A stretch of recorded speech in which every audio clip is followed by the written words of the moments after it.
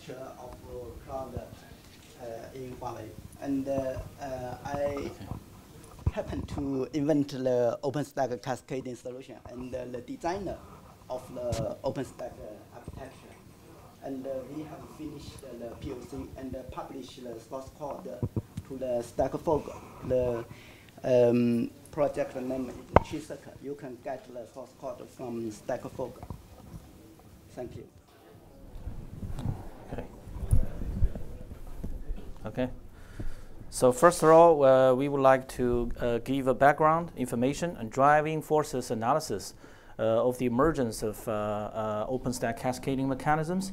Then we're followed by a waterfall case studies introduced by Mr. Alexis, and also a more deep dive of solution proposals for OpenStack cascading by Joe Huang, and then followed by a live demo, which is remotely connected to our live OpenStack demonstration centers within China. Yeah.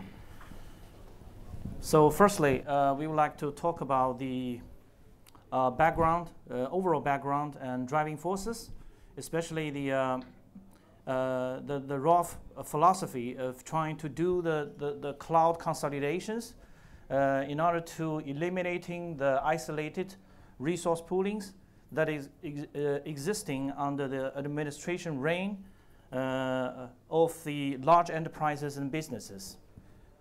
We believe that the once isolated resource and data silos, which is once dedicated for certain applications, are to be unifiedly consolidated with the unified resource and data poolings shared by multiple applications.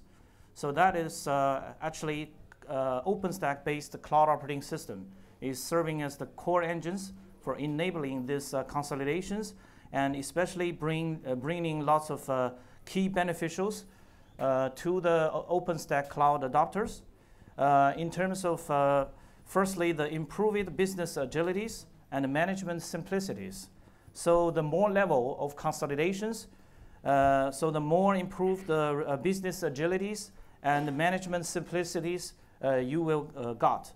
And also with the more larger scale of resource poolings and optimize the resource utilizations, you will get higher level of TCO advantages over the other competitors.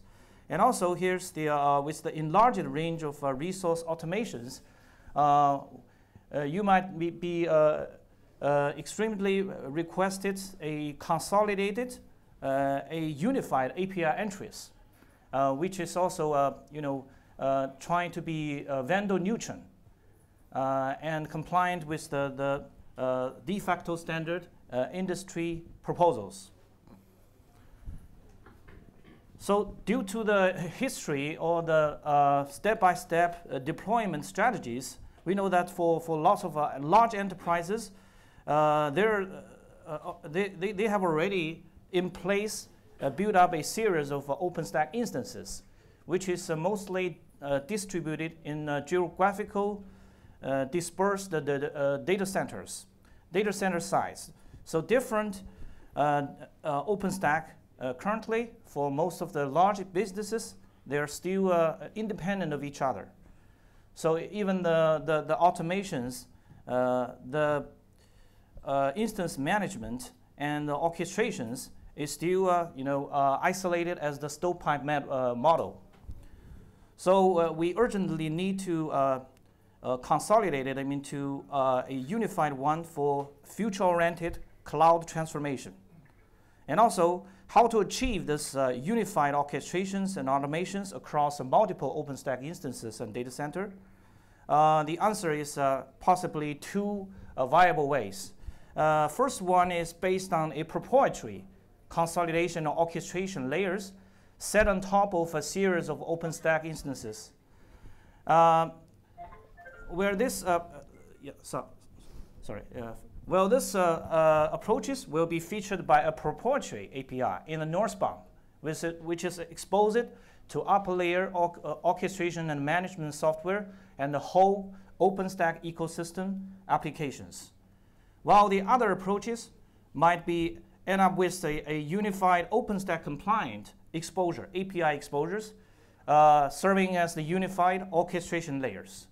This could be the, we believe, the ideal transformation target compared to the first one.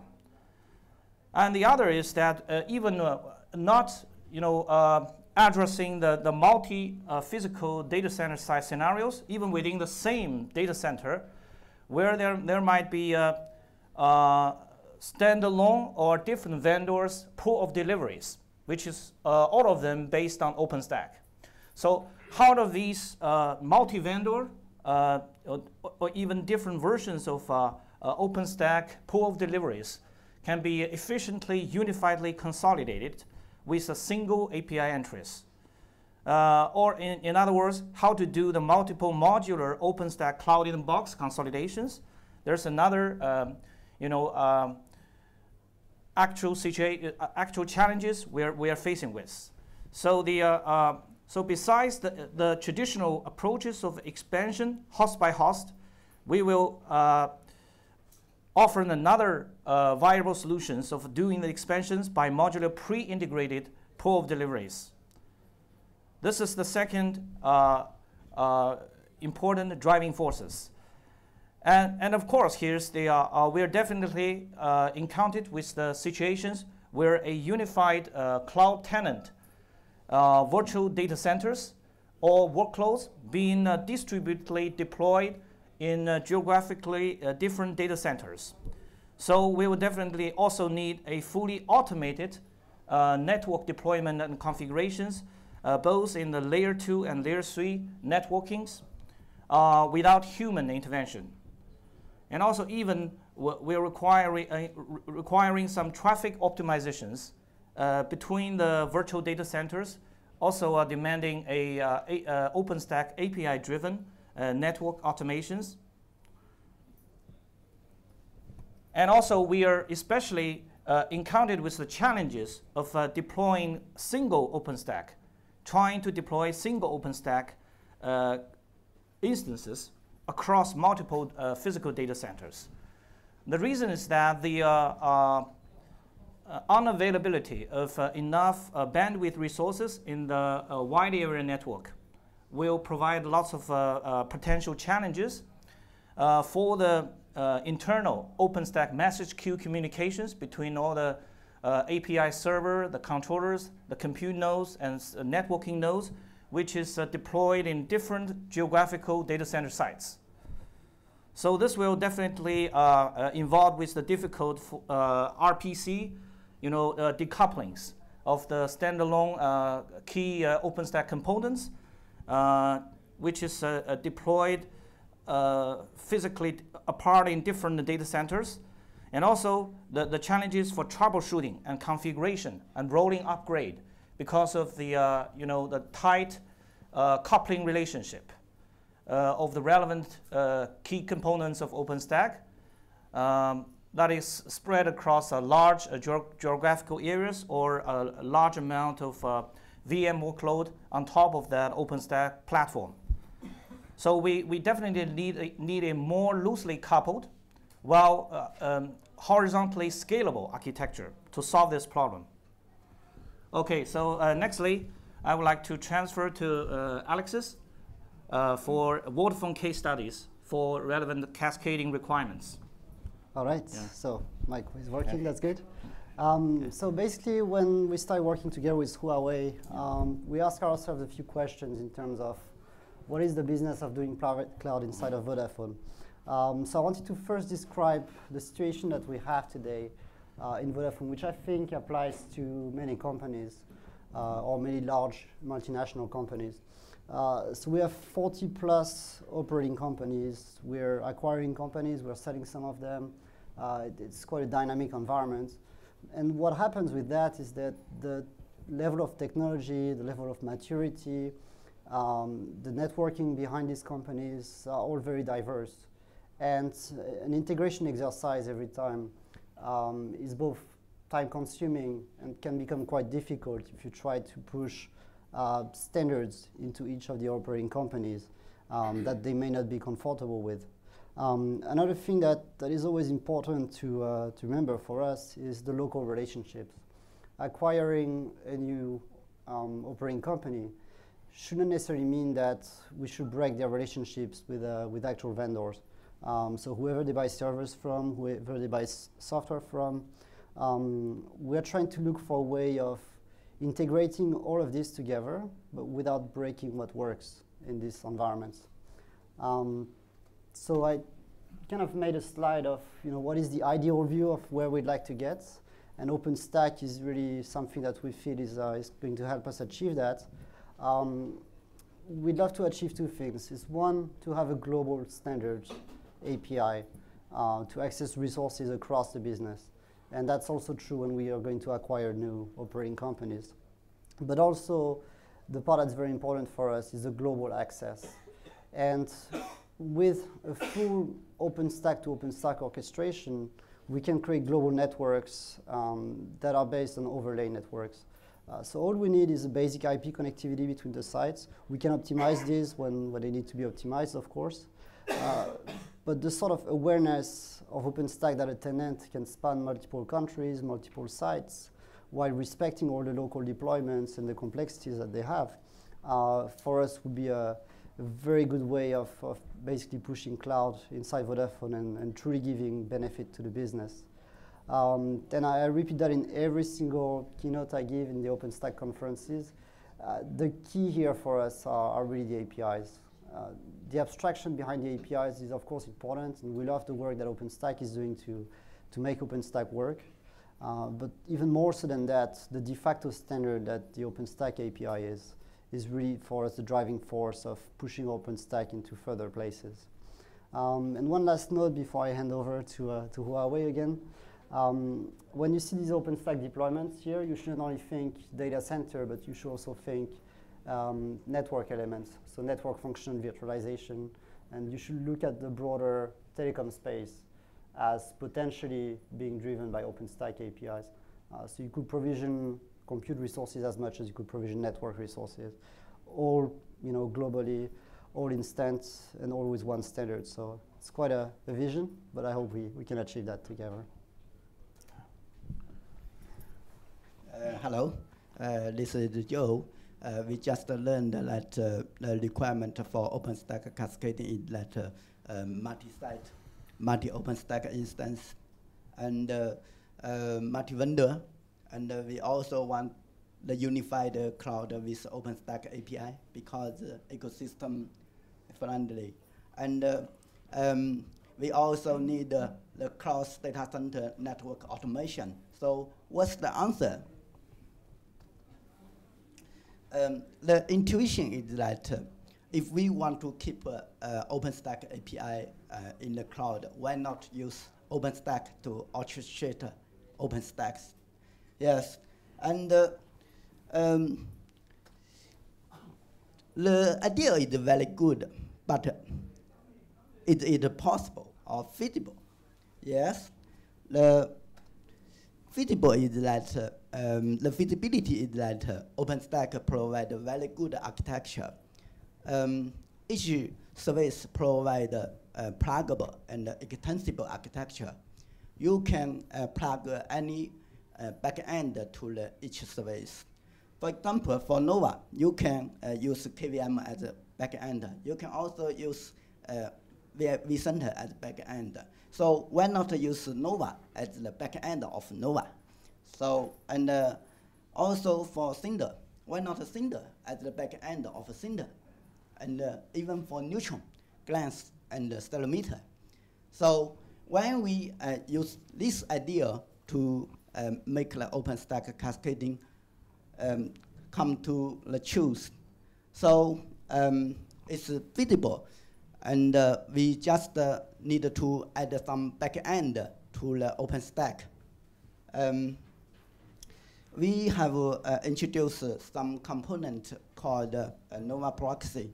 Nova Proxy is the backend for the Nova. And the Nova Proxy will be used to manage the cascaded OpenStack, the Nova service. And in the same way for Cinder Proxy, L2 Proxy, and L3 proxy.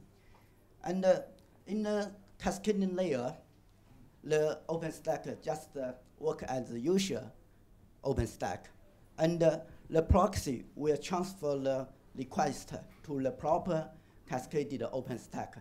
This is the way the OpenStack to do the scheduling between different OpenStack. And also we use L2 proxy and L3 proxy to do the cross data center or cross OpenStack networking. Okay, in this way, the cascading will work like a flag. We just use the self-similar mechanism to do all things for the scheduling and the orchestration, just like you scheduling computer node, scheduling single volume, and to do the networking slow the L2 population and the route update for DVR population. Yes, and I think for this session, I have there is no enough time to dig into the technology in detail, but we can have a face-to-face talk in Huawei booth and to see the live demo how it works. And I just gave you an example how the cascading will work like a flag. For example, we know that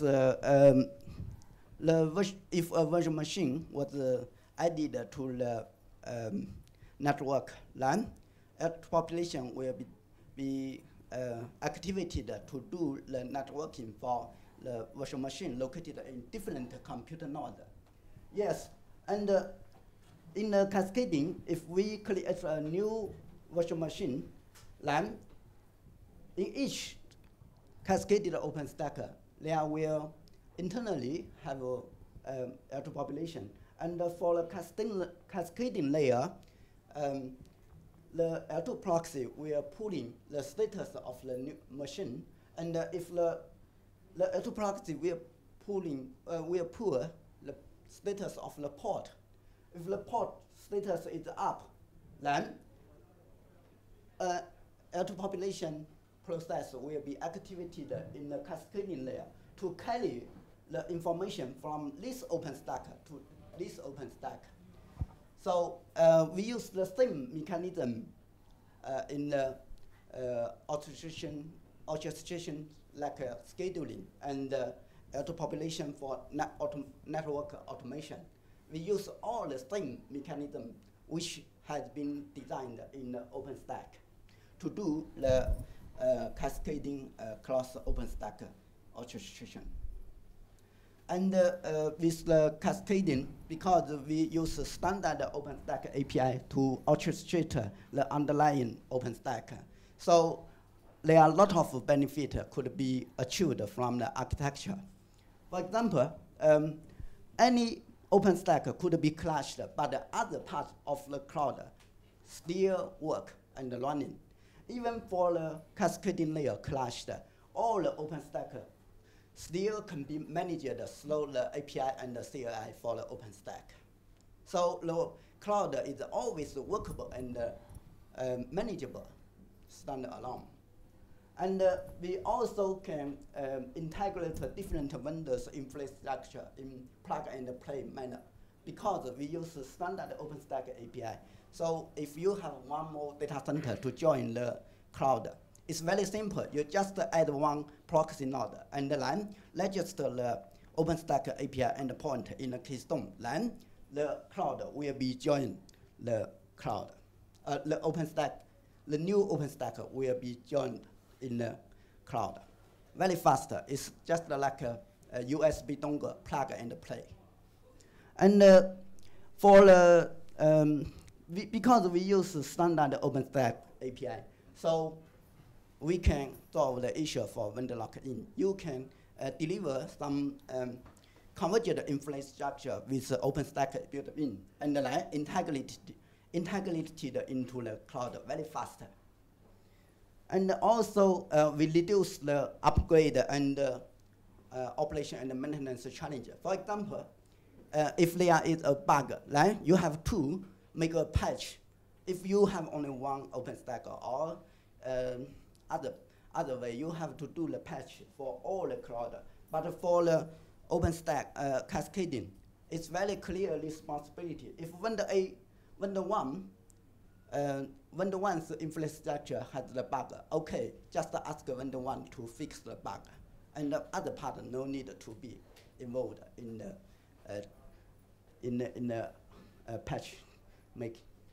So it's also scale out architecture. Yes, at first the architecture is not for scalability, but suddenly we found the architecture could scale out very big. In our lab, we are doing a simulation test to expand the OpenStack cloud to 1 million virtual machine, and can integrate 100 OpenStack into the cloud.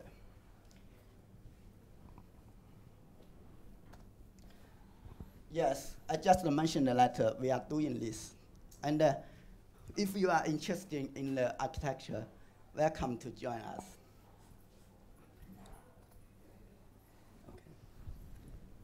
Okay, so we have a dedicated Huawei exhibition booth at the marketplace. So welcome all of you to join the in-depth discussions. Then the final part is the live demo, which is remotely connected from China.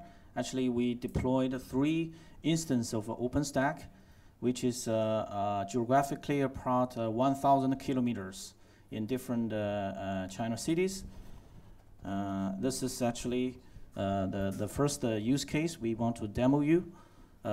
Actually, the consolidation of a brand new OpenStack instances into the unified cascaded OpenStack cloud. So we would like to use the desktop sharing.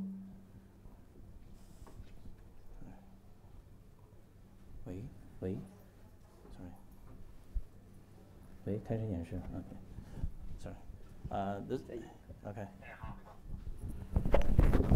Okay. So this is the entry portal, management OpenStack entry portals, where the multiple sites of OpenStacks.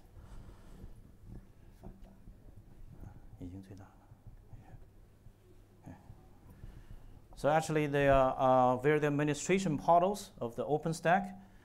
You can just simply enter the domain name or the IP address entries for the newly added OpenStack instances. Then within 1 minute, that OpenStack will be consolidated into the unified existing cascading OpenStack. So this is quite differently from the traditional approach by doing the bare metal provisionings of machine by machine expansions, will allow you to, providing the online cloud services while adding another OpenStack resource poolings by just a simple, minutes of operations. This will enable the system expansions much more efficiently under a unified OpenStack environment. As can be seen, now the newly added OpenStack instance in Shenzhen cities is now already been successfully added to the consolidation poolings. And also here's the abstract of the OpenStack software informations based on the Icehouse version of the OpenStack, and relevant the resource information and summary. Okay, so this is the first demonstration case. Secondly, we would like to demonstrate the scenarios where Mr. Alexis addresses the deploying a unified cloud tenants virtual data centers across multiple physical data centers.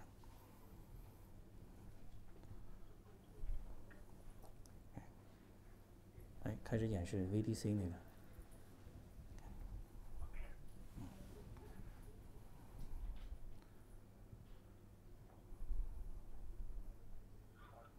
Okay, so here actually the virtual data center or the cloud tenants is logging into his dedicated self-service portals.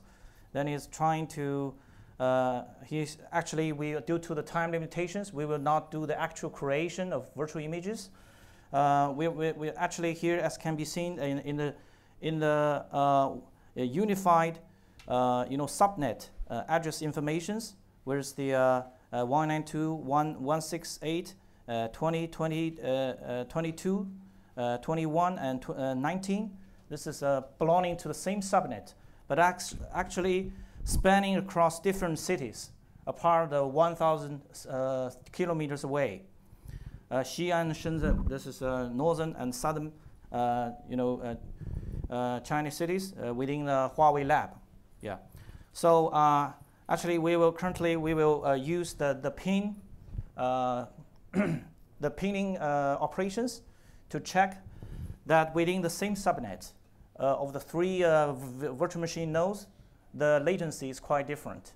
Within the same unified physical data centers, the latency is less than 1 milliseconds, while for the same subnet big layer 2 connections across the long distance of city connections, the latency will be, the latency will be, this is less than 1 milliseconds, while for 1,000 kilometers away, this will be 56 milliseconds. Yeah. This is just one example where we're allowing the geographically dispersed VPC being deployed in multiple data center. And the third case, and the third case we would like to deploying demonstrating the cases where a active and standby or active load balancing applications, so virtual APPs that is capable of being deployed in the geographical redundancy manners, especially by enabling zero interruptions. This actually we would like to use.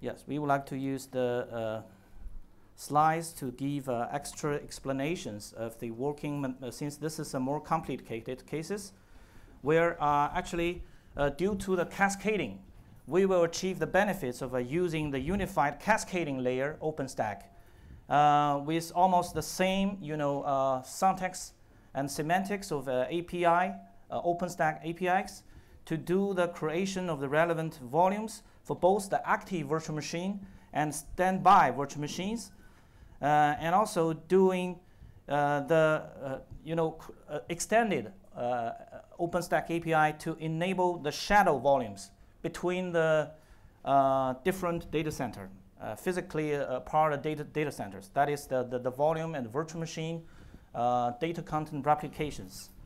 And then upon the failures of the active one, this will enable an automatic service traffic steerings to the newly available standby virtual machine.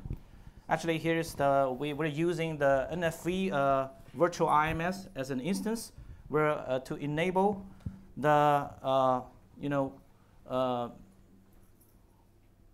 the continuous call session controls without interruptions. As can be seen, the active and the standby virtual machines here is which is traditionally located within the same layer 2 network. Currently, split apart in different data centers, but is deployed within the single VXLAN layer 2 networking, so that the load balancing node can do the necessary the traffic steerings, just as within the same subnet, within the same data center. Yeah. And as can be seen from the shared screens, yeah, the whole core sessions will not be interrupted even upon the catastrophic failures of one data center. So the final cases we would like to illustrate the VM mobilities across multiple data centers, also based on the cascaded OpenStack. Actually, this case is quite similar to the previous zero interruption geographical redundancy. Yeah. Okay, only with the exceptions that the virtual machines will move seamlessly with the whole instance of both the running context as well as the volumes being totally moved within 1 minute from one data center to another. And we will also use the pin operations to check the continuity of the services with, to prove that the service interruptions with the whole procedures of VM migrations from one DC to another being less than 1 minute. So after 1 minute of connection brokens of pin operations, it will be recovered. Yeah. So the whole, actually this is a specific case. We're using the VDI, Windows virtual machines. You know, simulating a VDI's serving users, serving a working users. You know, doing the business, having a business trip from one city to another, so that its virtual machines can, you know, just roaming along with him, travelings. This is just one example. In another cases will be, moving the virtual applications or certain DevOps applications between the production data centers and the test and dev data centers. This is just some showing cases, demonstrating the potential benefits of the OpenStack cascading. Okay. Thank you. Okay. So lastly, yeah, we would like to welcome you to join the Design Summit sessions dedicated for tomorrow afternoon for the OpenStack cascading, especially its comparisons and pros and cons comparisons with the cell technologies, cell solutions, and also warmly welcome you to Huawei booth for the live demo of cascading and deep dive discussions. Yes. Thank you. Thank you. Thank you.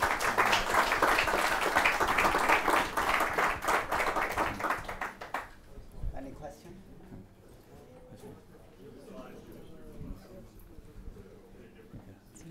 Okay. Any questions? Yeah, please. We have.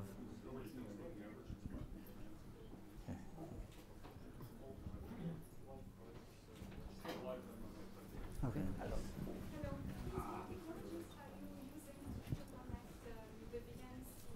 In different data center.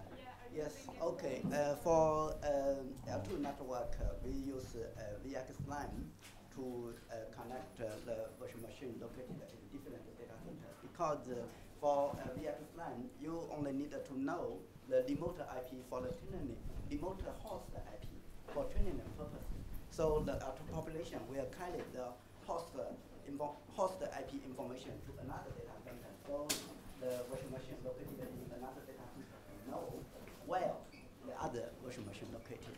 And for the L3 communication, we will use the GRU tunneling for the network located in different data centers.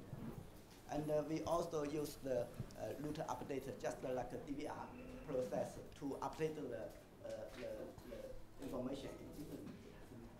Yes. Can you test that at scale? What happens if you lose high density? Pardon? Convergence issues going across that. Have you tested that at scale?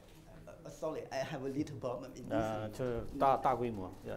You mean the large scalability testing of the OpenStack? Yes. Yeah. Doing that across sites.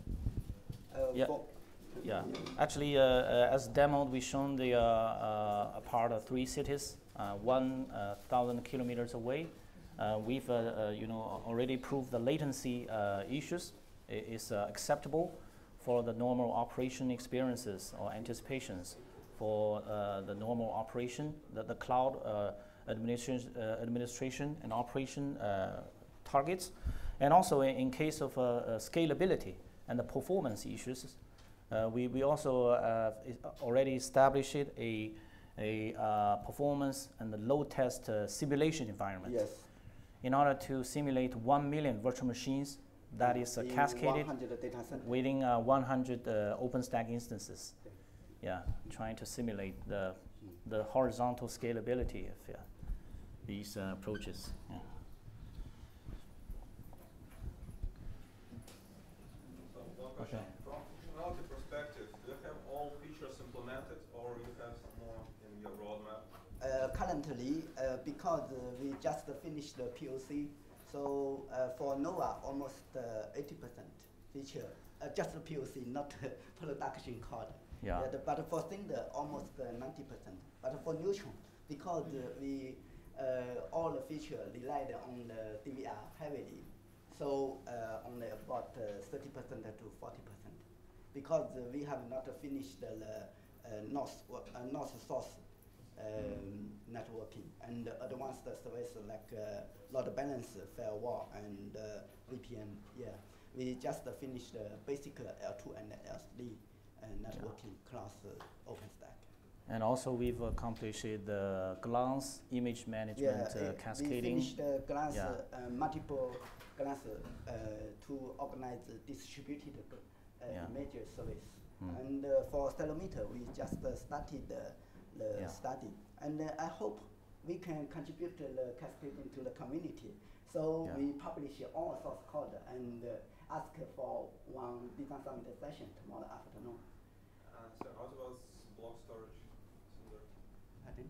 Cinder is also already supported as the cascading in the cascaded mode. The Cinder is, actually the most simple one, simplest one. Yeah. We use global Keystone service as the authentication authorization service. So it's located at one data center? What do you mean global? It's distributed like other services? One Keystone service, but for the one Keystone service, you can design it as a distributed or active cluster or disaster recovery. But all the cascaded OpenStack and the cascading OpenStack will use the token generated by the global Keystone. Actually, at current stages, actually at the current stages, we are both the cascading layer and the cascaded layer, or the native OpenStack layer. We're sharing the same keystone. This is the current approach.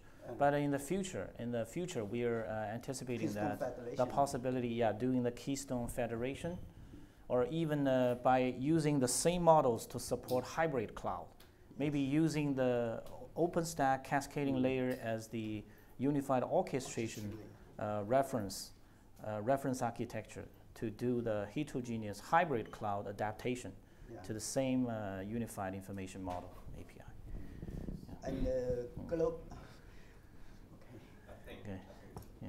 So for that Keystone thing that you just explained, when you need to authenticate in site 1, it talks to the Keystone in site 1, and when you authenticate in site 2, it talks to a Keystone instance in site 2. No, global Keystone service. So Not deploy the Keystone in each site. Oh, it's located one Global service, maybe not one instance, but a global service. It's very important because you have to keep a consistent global view for the resources, for project, for lower, for quota, and for domain information, and so on. Yeah. If you have no global service, it's very, very difficult to do the consistency for the distributed system. Right, I understand that. The question is when you make a Keystone API call, right? Where we generally use PKI. in site 1, you have global Keystones. It's in multiple places. When you're in site 1 and you need to make a Keystone API call, where does the request go to? Which Keystone? The local piece, or it goes? I guess that's what I'm trying to understand. How is the performance? Is it in one centralized Keystone that is highly available, or when you say global, what do you mean? It's currently centralized position, deploy. Yeah. In fact, you're using the availability zone in order to get regionality amongst the distribution of amongst data centers.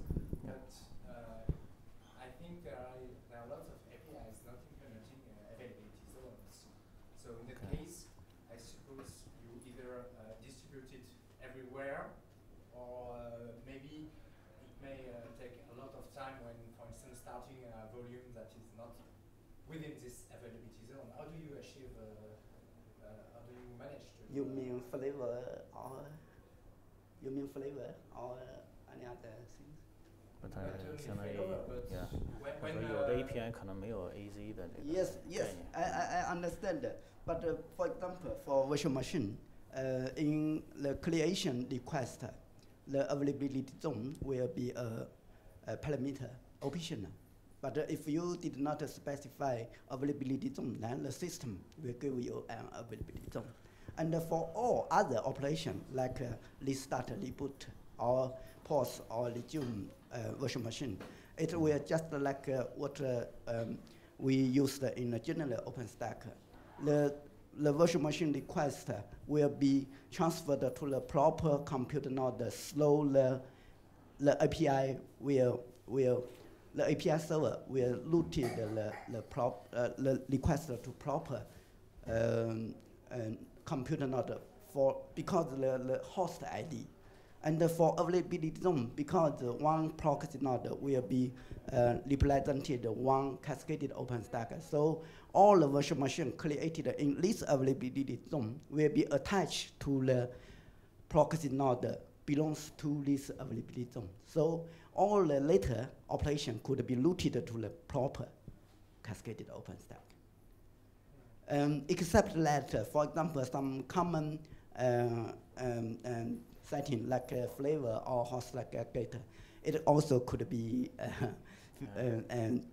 managed. Yeah, I have a lot of methods to do that, and we have already finished something. Actually, if we can have a face-to-face discussion. Actually, in principle, if in the API and the cascading API, if you don't have the specification of the AZ, specific AZs, we will enhance the scheduling layer, scheduling and filtering layers of the cascading layer to do the corresponding scheduling algorithms that is required to do, and also recording all the bounding relationship of the underlying specific OpenStack instances and